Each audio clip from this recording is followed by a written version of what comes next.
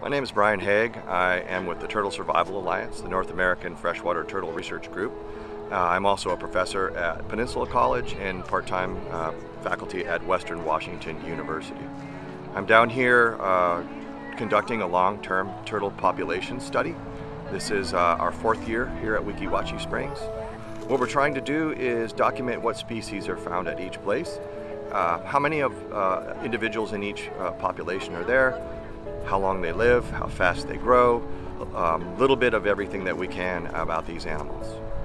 Well, the first step is you need to catch the turtles, and we do that at this park solely by snorkeling and chasing them down, catching them, bringing them in, and we have a person on the shore with a number of large bins. We're putting the turtles in those bins to hold them temporarily until they're ready to be processed. Some of these turtles are little turtles. The little musk turtles only get 4 inches long or so. Some of them are quite large.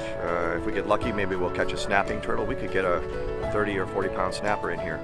There's soft shells turtles in here.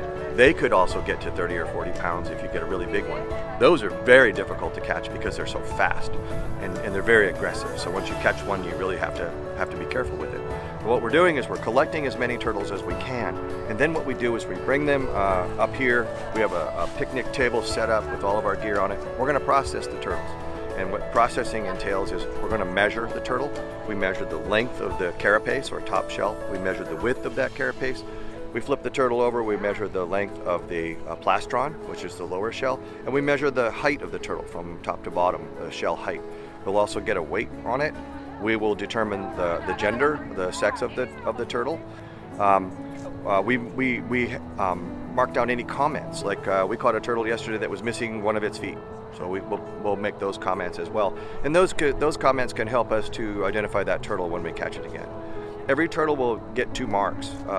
If it's a hard-shelled turtle, like one of the cooter species or the musk turtles, we will make little notches using a hacksaw blade in its shell to correspond to a particular number. We have a numbering system where the scutes or scales along the edge of this shell, they're called marginal scutes. Soft-shelled turtles, you can't mark the edge of the shell because it's soft and it would just grow back. So those animals get a tattoo. Just behind each hind foot on the underside of that soft shell, we put a tattoo corresponding to the animal's number.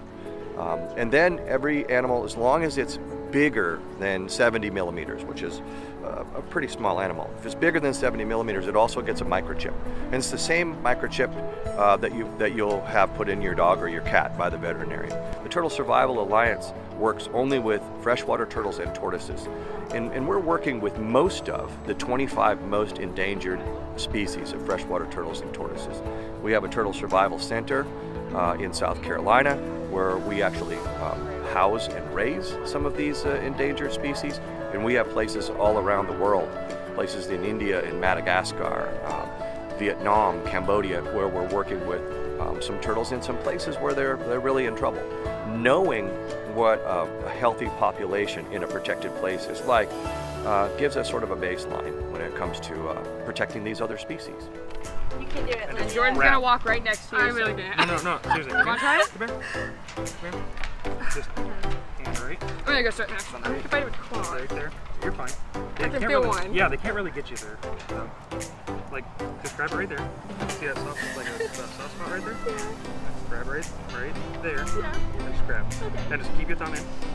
Like thumb in. Yeah. Same thing. A little bit further back. And then pick it up.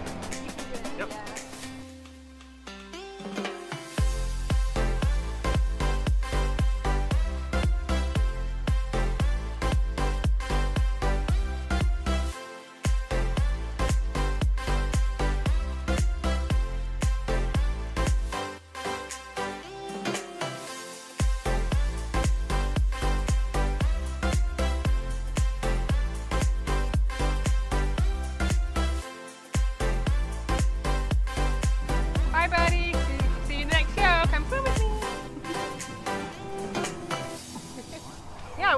learned a lot. We learned how to tell the difference between male and female turtles, and it's cool because, you know, we swim with these animals every day in our spring, so it's very educational to be able to work with them and work with these scientists and researchers. Yeah, it was really cool. It was a cool experience, great opportunity, because we swim with them like every day, like you said, and we don't really know that much about them, but so it was really cool. We learned a lot, and your tattooing skills are awesome, by the way. Thank you so much.